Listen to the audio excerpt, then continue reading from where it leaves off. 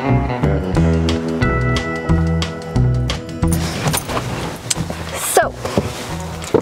hi and welcome back.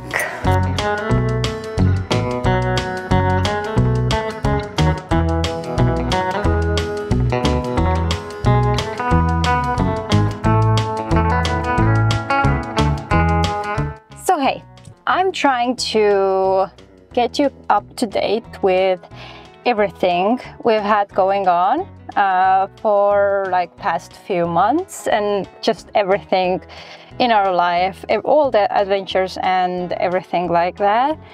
And next on my list is our adventure to American Beauty Car Show that was in July. Our journey actually started with painting this car, and it was white before and we painted it beige. Beige being such more authentic and old-timey color. If you're interested in seeing the journey of how I painted and like custom painted this car, from the tailgate to the bakery logos on the doors, then I will link my other YouTube channel where I post car themed or more art themed things. So I will link this video up here, and if you're interested you can go and give it a look, and if not, let's just jump into the real adventure we had that day. We started our drive happily as ever in our freshly painted car, because I had just finished it at the same morning and everything was going fine until 5 kilometers. 5 kilometers from home, we heard a clunk and decided to investigate. So we pulled over, went around the car, everything seemed normal, nothing out of ordinary, except my husband's shoes had decided to start falling apart. Literally, here's like, you can see they were going into like a crumble by basically, and this should have been our first warning to turn back home, but because my husband had flip-flops in the car, we decided we will just carry on.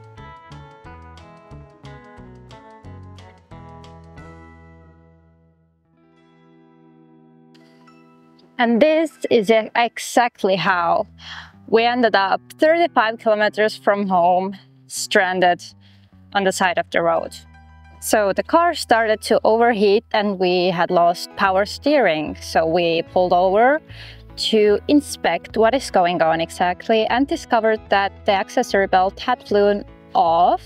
No battery charging, no power steering, and with a car this big, you definitely do need a power steering.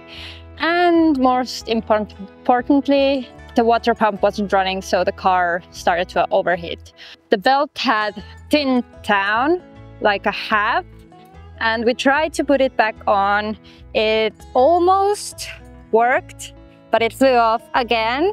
And with further inspection, we discovered that the reason why it was flying off is because the power steering pump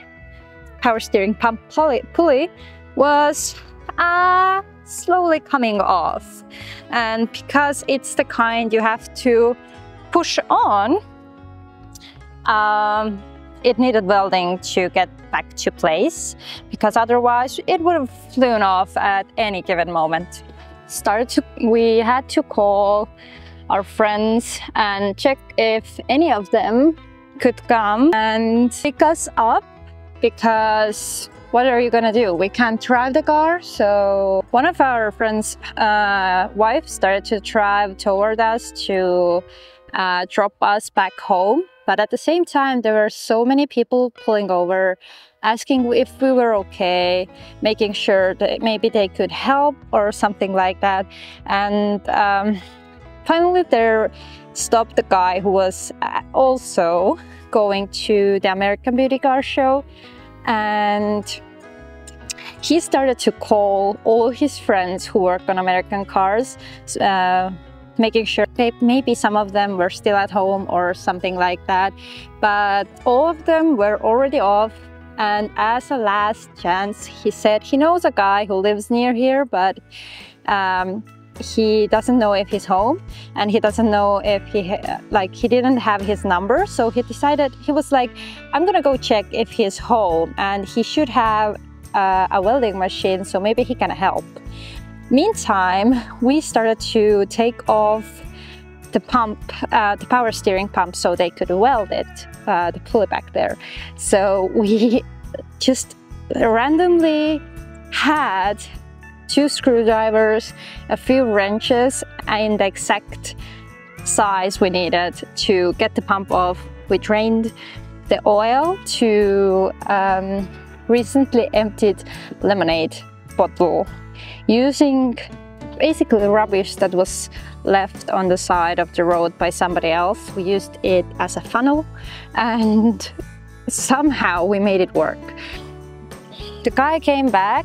Turns out the friend he had was at home, and he came along to check things out and was like, yeah, I can weld it, it's okay.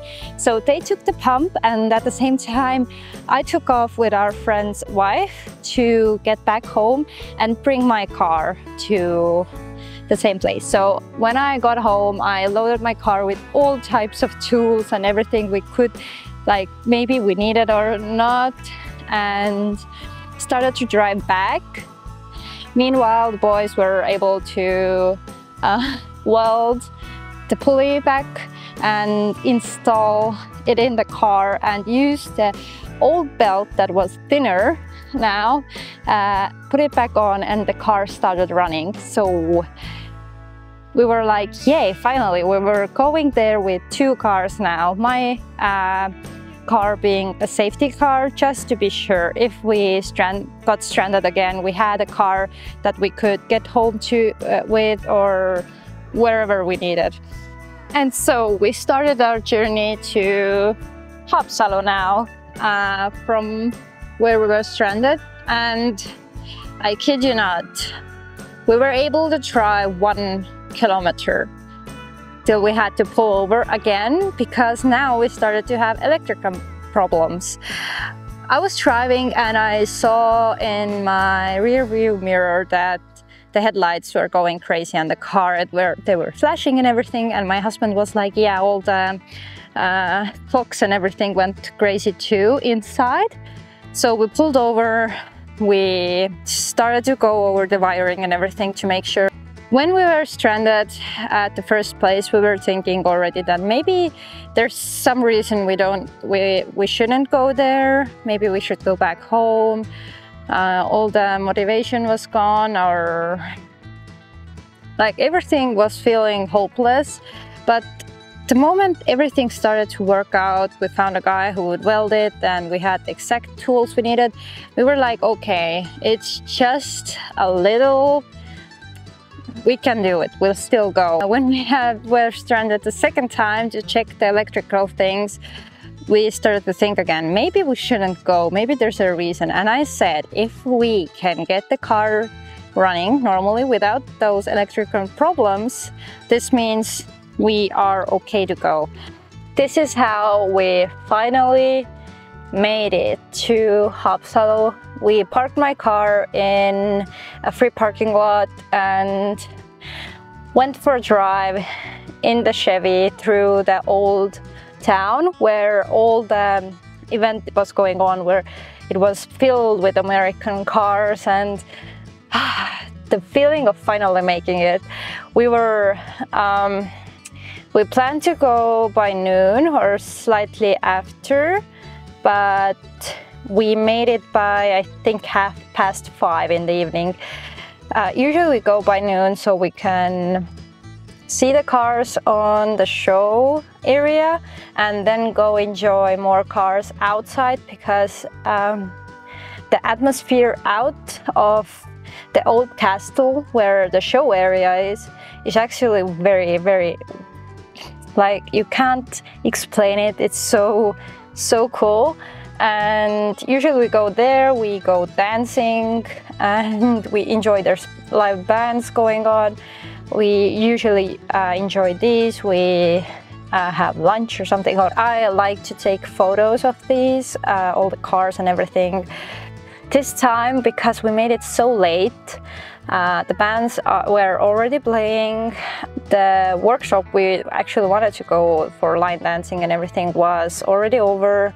There were so much people already. Usually by noon there's not that much, so you can enjoy it more slowly. But this year I think there were so many people because it was the last time, something like that. So there was just a lot more people who came to see the last bit of it. We got coffee, we met up with our friend, and we started to tour the lot for all the show cars. There were so many cool ones, and we finally sat down, ate a little bit because we hadn't eaten since like noon, and it was already evening, so we had like barbecue and stuff. Then we decided to get like virgin mojitos to enjoy because they have really good ones there all the time, and decided to sit down and enjoy the show a little bit for some time, and then we could carry on looking around. That's why I didn't film a lot there, because we were so like running behind on our schedule.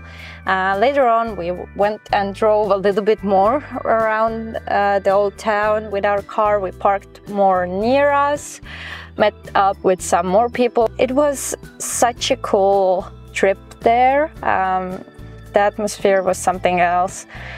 But we were happy we made it. We were happy we stayed that late as we stayed. We wanted to, why we wanted to go early is we wanted to enjoy it to the fullest, but just life had other plans. But the main thing is we started to drive back at night. We made it home at like, I don't know, 1:30 to 2 in the evening, or like at night. And we made home without any issues. So the car did great when we came back home, which was such a relief, because can you imagine having to fix your car or just stranded on the side of the road in pitch darkness? So yeah, we made it back home. We now have a cool painted car we can take to other maybe American car shows that we have around here, like the season starting show or something like that. So this is it. We made it back home. I have a few clips of everything. All in all, even though we had it was such pain in the ass basically, then overall it's a cool little adventure to tell friends and family, basically, because through all the hardships we had on that journey to get there, it actually finally was worth it. We made it there. The feeling was something else, and we got to enjoy it, the American Beauty Car Show one last time. So this is one other of our summer adventures out there now. And I will end this here, and we will see in my next video, which will be more about, I think, more about country living things again, probably something related to gardening, probably my pickle making video, so stay tuned for that. If you did enjoy this video, be sure to like this video, and if you want to see more of our adventures, our life in the countryside, and everything else in between, because I like to dip my toe into all the different types of ways to do things and content. So, but mostly countryside living and my life, our lifestyle things. I hope you have a great day. I hope your summer, or whichever season you are in, is filled with happy ending adventures, and I will see you in my next video. So bye!